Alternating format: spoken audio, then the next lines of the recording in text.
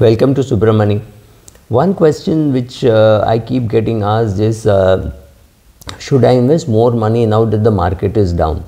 I find the question very amusing because I don't know anything about how you invest and how much you invest. But I am assuming, let us say you are a DIY or you have an advisor, and to the advisor you have said, oh, I have X amount of income, I have X amount of Y amount of expenses, so X minus Y is what I can invest. So fine, your advisor has accepted that figure or whatever it is, 5,000, 10,000, 50,000, whatever per month that you are investing. Now suddenly the market has gone down and you have read a lot of literature and you have been told when the market goes down you should invest more. That's fantastic. Now, how did you know that the market is going to go down? Well, you didn't. How did you arrive at this amount of SIP that you want to put? Well, again, vague. You were very happy doing 5,000 or 6,000 or whatever round number, and you said, can we make it 10,000? Your wife said, no, we don't know how much we'll be able to do it, so let us keep it at 6,000. So it remains at 6,000. So suddenly the market has come down and you find that you can invest some more money. Maybe you can invest another 50,000. So therefore this question, how should I invest more when the market comes down? The logic is initially itself you should have invested much more than 6,000, because this 50,000 is lying in your savings bank account, because that money could have already been in the market, right? The fact that you did not invest it for the last 2-3 years and therefore it has got accumulated. Maybe you got 1 lakh lying there, maybe you got 2 lakhs lying there. So I think you should first sit down, write down your goals and see where you're investing, what you're investing. And if you think currently the market is overvalued, then keep your money in a floating rate fund, keep your money in an ultra short bond fund, arbitrage fund, wherever. Keep the money there, saying in case the market goes down, I will put this money into the market. That has to be the logic. And then you have to say, okay, these are the shares that I have bought, I'll buy more at this price, or these are the units that I have bought, so I'll buy more at this price, or I will look at some Brazil fund, China fund, Taiwan fund. If they come down 30% or 40%, I'll put in there. Some logic should be there, and therefore you should have accumulated money.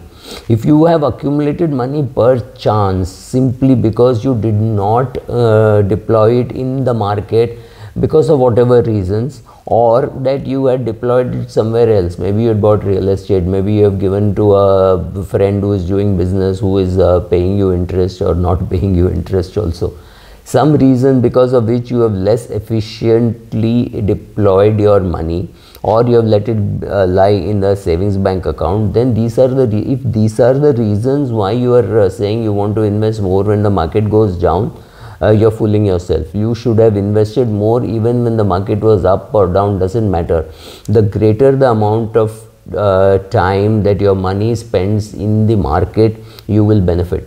There is of course the chance that sometime in March 2020, when the market fell 20-25%, maybe 30%, that is the time if you put the money in, it will work harder. But the question is, waiting for some such event is going to be extremely difficult, and the same people who tell you, oh, if you had invested extra money in March 2020 are the same people who would have blamed you in January and February for sitting tight on cash in your savings bank account.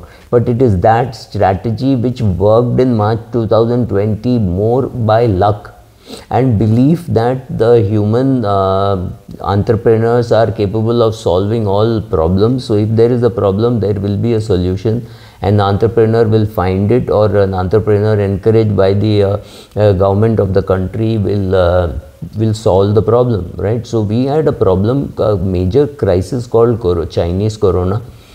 And Chinese Corona was killing people when 2 Indian entrepreneurs stood up and said, we will create a vaccine. That vaccine worked in India, the vaccine worked around the world. We are alive today, so many of us are alive today, and I mean the number of deaths in India is not even comparable to China. Look at what is happening in China. So our entrepreneurs have the ability to solve problems. And I'm very disappointed by, sorry for a digression, but the government has done nothing to recognize these 2 entrepreneurs who took so much risk. If there is a return of the corona crisis, you will turn to the same people and say, can you please make more vaccine?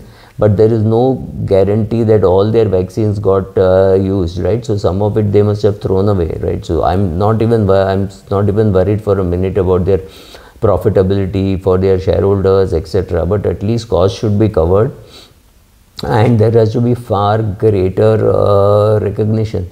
At least 1 million or 2 million lives have been saved by these vaccines. If this does not deserve a Bharat Ratna, I honestly do not know what deserves a Bharat Ratna. But sorry, that was a digression. But yes, you have to be looking at all these options when you are investing, what is happening, how the country is going to work, and how all that, right? So thank you.